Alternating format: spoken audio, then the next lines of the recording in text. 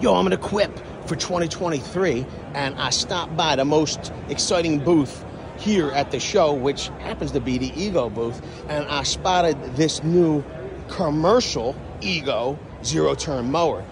And this mower is powered by something different than the normal 56-volt batteries. They're these larger batteries. The good part is that I hear they're backwards compatible. There will be some type of adapter so you can use your standard Ego batteries, but they have this whole system of, I don't know, integrated solutions for jump power and all kinds of other stuff. You're going to want to check out the channel for an update on that. But what I like best is you get to charge all those batteries right here. Boom!